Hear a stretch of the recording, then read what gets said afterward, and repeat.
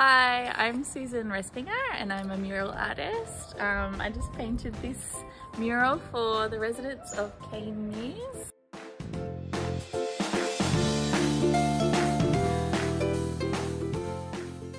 These birds are actually New Holland Honeybees.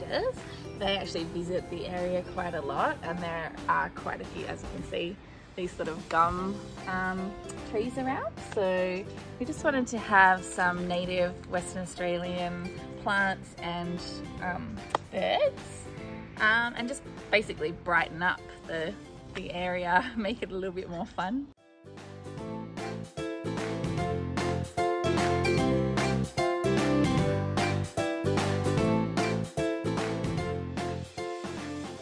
Really fun. I've just always done quite large scale art, even on canvases, and I thought, what's bigger than doing just a whole big wall.